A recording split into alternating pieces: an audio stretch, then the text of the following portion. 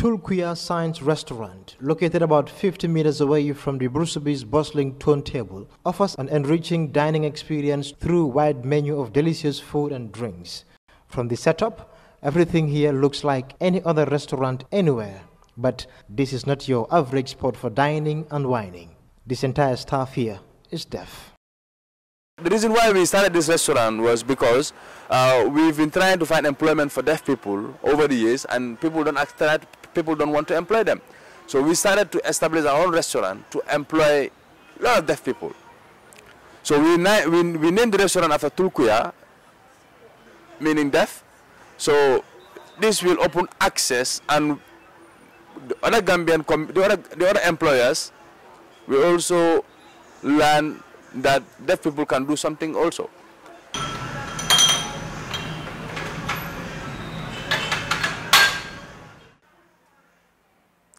This restaurant helped me a lot, because before this restaurant starts, when I completed schooling, I was not having work.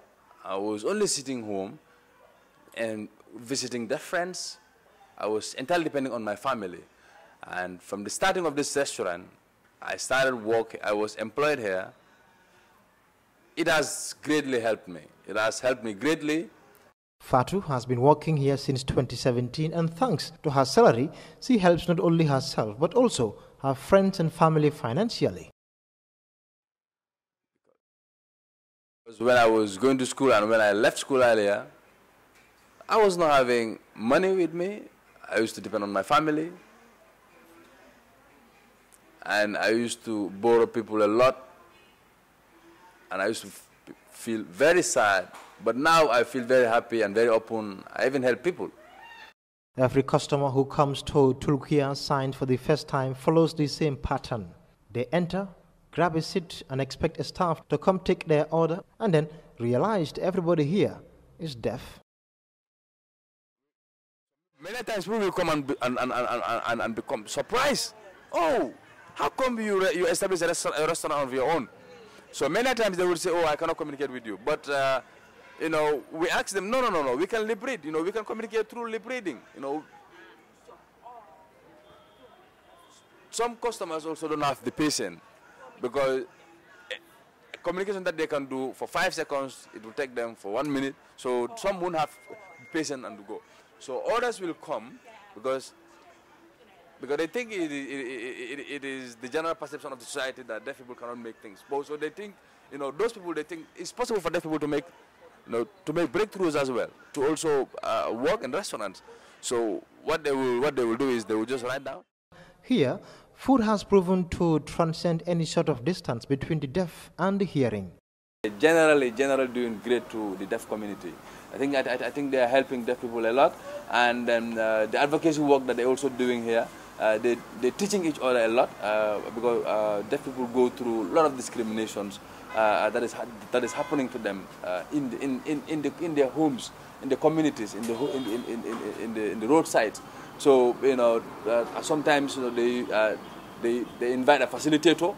So when the facilitator comes in, I will be asked to come and provide interpreter service for them, because normally, most of the time, this facilitator, they don't understand sign language, so they will ask me to come and provide interpreter service for them. So all what I can say is I've been their sign language interpreter, and I'm very, very happy working with them.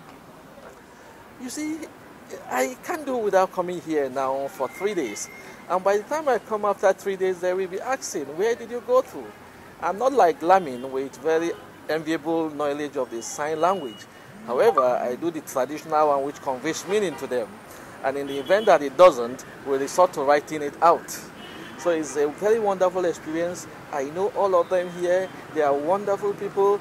And I must tell you, this place is perfect. And you know, coming around here to know that you are meeting people that actually seemingly suffer from certain disability, and you have assimilated yourself into the community, it gives me a lot of pleasure.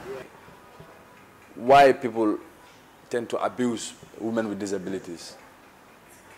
So because many times when they see us, they will think that we are empty-headed, that we have nothing in our head. Tulkuya Signs is not just a restaurant, but a spot where deaf women feel at home. When they are not busy serving customers, they are discussing about their advocacy works.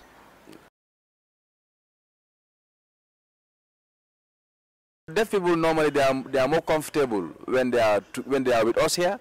So when they are home, their family members will be talking to themselves and leaving the deaf person there. So meaning the deaf person will be in a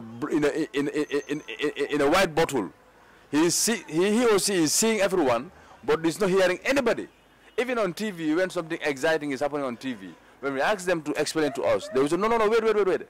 And later they will explain, or some will not explain, some will have some don't have the patience to explain to us.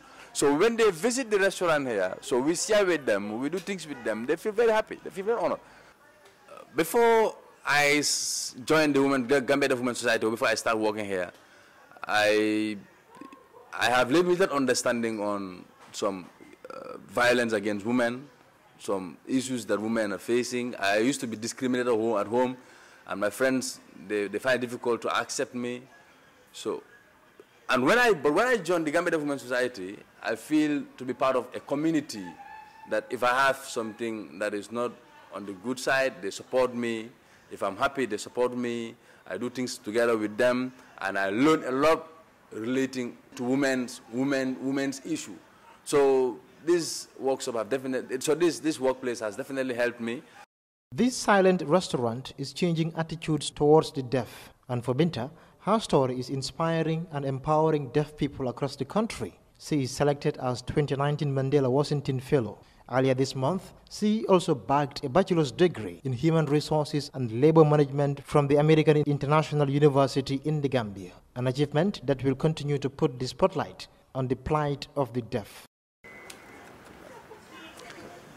Yeah, generally the deaf people are happy. Many of them come here to congratulate me. We are so proud of you, on your recent achievements. So, my pictures and my videos have been shared in all deaf WhatsApp groups. So many of them texting me personally to congratulate me, some communicating with me. So I feel very, very happy. And I know that I'm in a very important position, that many people are looking up to me as a role model. So I will only have to, I only have to continue on the hard work. I'm also happy to see